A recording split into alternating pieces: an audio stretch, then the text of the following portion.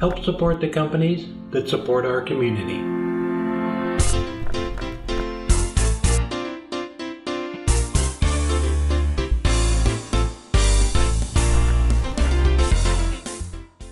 Robin was on Pinterest looking for project ideas, and she found this one. She goes, "Those are adorable." So here we are.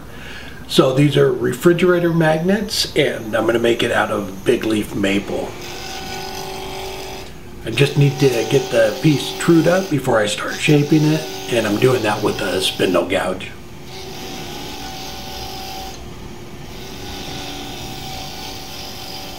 I have the lathe speed at just about 3,000 for pretty much the whole project here.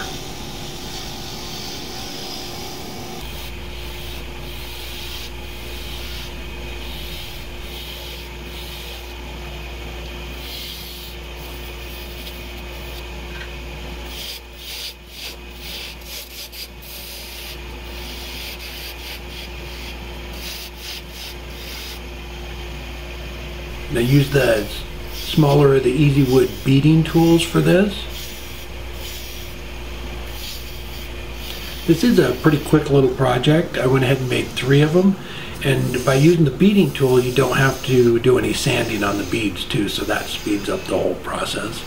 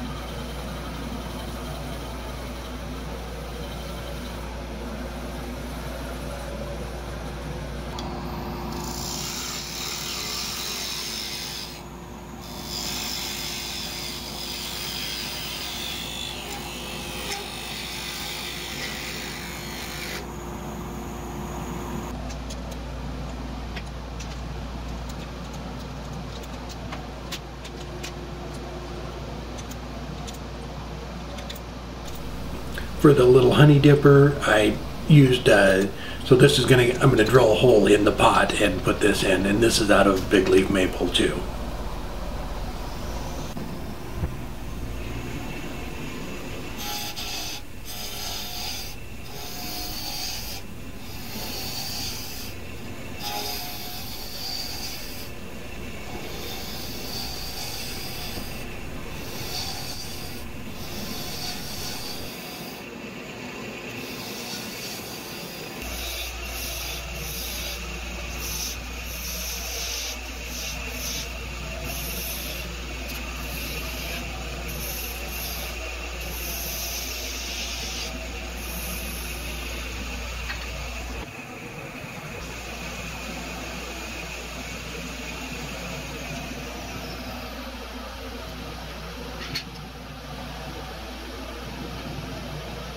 For the beads on the little dipper, I used the D-Way beading tool, and this one's a little bit smaller.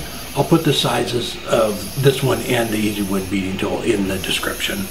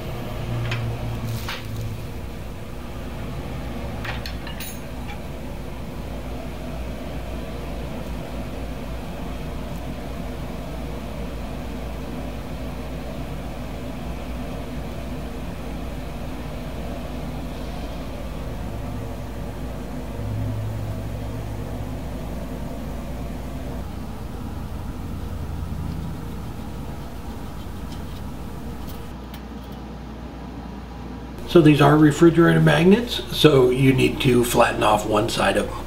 So I put a disc on there in my Jacobs chuck, and this disc, you might have seen me use another one where it's kind of spongy. This one's hard, so it'll make a nice flat surface, and I just put 80 grit sandpaper on it and flatten it off, and then I just drilled a hole down in from the top and used just a little bit of wood glue and glued in the little dipper.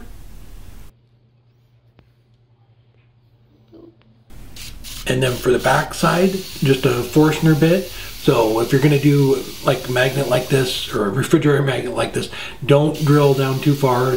I left them just a little bit proud, about a 1/16 or so, and then hot glued them in.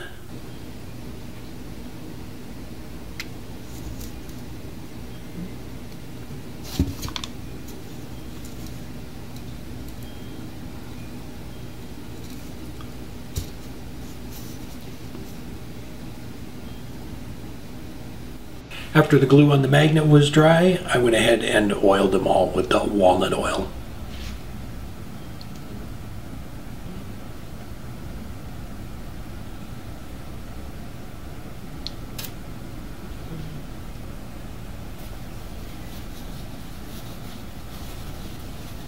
There we go. The oil is all dry. They're about 2 inches tall and about 1.5 inches in diameter. And again, they're out of big leaf maple. Just a fun, quick little project. And I think they would sell really well at craft shows and things like that. Using the beading tool is really kind of speeds up the whole process because there's no sanding. It eliminates a lot of it, but fun little project. I did say I made 3 of them. The other one I didn't flatten off, and I turned that one into a bottle stopper. Robin, I think they are adorable too. All right, one quick tip before we go. So I'll show you a little clip here, and then I'll tell you the tip. Oh no, it's gonna turn it off, turn it off. So don't have your vacuum hose too close to it. I just set that little blank down. That was the blank I used for the actual dipper part, and the vacuum system just sucked it up. So if you're parting something off, don't have your vacuum hose right there where it will suck it up and ruin.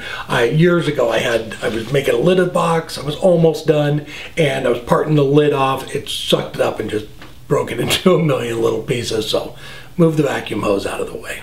All right. One other thing, we're going to be at the Woodcraft in Tigard, Oregon on July 15th. We're going to be doing a demo from 1 to 4. So if you're in the area, please stop by and say hi. We're doing an Easy Wood Tools demo for about 3 hours. I'm going to do a lidded box and a bowl. So if you're in the area, please stop by and say hi. All right. Take care, and we will see you next week.